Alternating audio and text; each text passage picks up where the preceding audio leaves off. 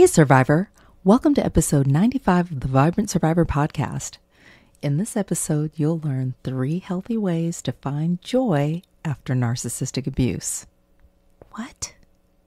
But first, let's self-regulate with a 4-4-8 breathing exercise, if you'd like. We'll inhale for 4, hold for 4, and exhale for 8. Ready? Inhale, 2, 3, 4. Hold, 2, 3, 4.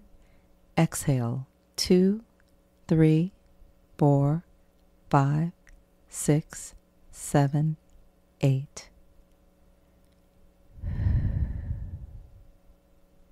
What do you notice in your body? Grab your notebook and pen, and let's dig in. Hey Survivor, welcome to the Vibrant Survivor podcast. Do you want to disconnect from a narcissistic or toxic situation and heal? Are you Googling how to identify a narcissist, narcissistic abuse, and boundaries? Are you feeling stressed and lonely while trying to avoid being sucked back in and lied to again? Hey, I'm Lesley. As a busy wife and mom, I fell for the lies and manipulations of narcissists. I wasted my time, talents, and money on users who kept moving the goalposts. I wanted real relationships and business opportunities and to enjoy life with my family. Instead, I struggled with anxiety, panic attacks, and insomnia, and I couldn't trust my body or anybody until I took a holistic approach to healing. In this podcast, you'll find tips for healthy living, trauma healing, and boundaries so that you'll have the freedom, confidence, and inner peace to respond, not react, after narcissistic abuse. Take a deep breath in, let it out slowly, and just relax. This time's for you. Hey Survivor, do you want to heal after narcissistic abuse? Come and join me in a closure coaching session. This is a 1-hour, one-on-one coaching call that's going to help you disconnect from dysfunction, create your own closure, and begin a long-lasting journey of healing, step by step. Head right now to closurecoachingsession.com. Narcissistic abuse is no laughing matter or something to be taken lightly. And I am definitely not about toxic positivity either. You've got to feel to heal. And I remember feeling lonely, stuck, afraid, depressed, angry, ashamed.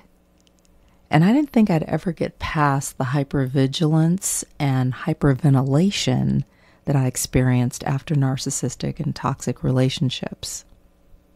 But I did by connecting with myself and connecting with others. And I'm still doing this, even today. In fact, I just got back from a plant-based nutrition healthcare conference, and I got to spend time with friends, old and new, before, during, and after the conference. And so much great information was shared. So many gems, and just a good time with good people. My heart is full, and my head's about to explode. I guess you could say I enjoyed my time. Here are 3 healthy ways to find joy after narcissistic abuse. Number 1, find your tribe. Community matters. So surround yourself with healthy people who care about your well-being. Healing often takes place in safe, supportive, trustworthy environments and relationships where you can share your hearts and resources, like I did before, during, and after this conference that I just returned from. You can connect with trusted friends, support groups, and professionals who are focused on healing.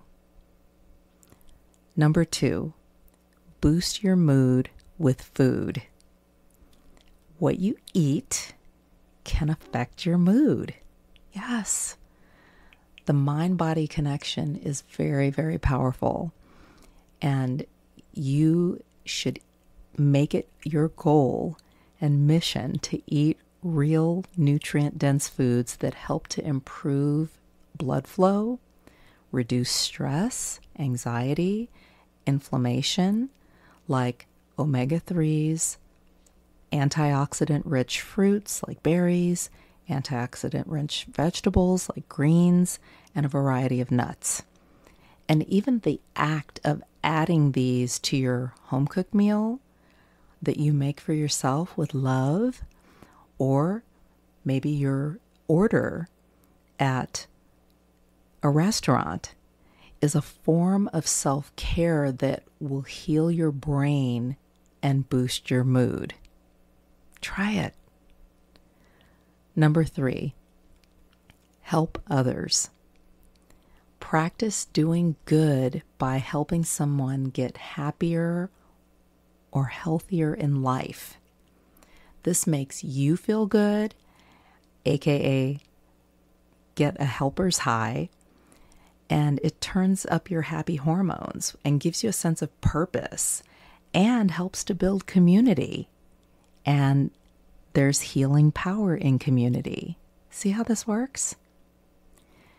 You can listen to a friend, share vulnerably from your own heart, your own life, offer support or resources, drop some gems, volunteer, enhance other people's lives, and notice how that feels when you do that.